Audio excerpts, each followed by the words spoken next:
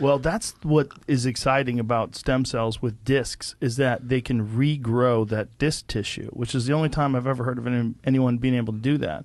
Because generally speaking, when you get degenerative discs, which is I have that, I have a bunch of discs that are smaller. They get smushed down from years of grappling, and I had a bulging disc in my neck once at one point that was pretty bad. That was like making my hands numb and shit like that. Pushing on nerves and shit. But now they're able to shoot it into the discs, and you can regenerate the tissue. So it actually gives you that cushion in between your discs. Yeah, like reinflated it.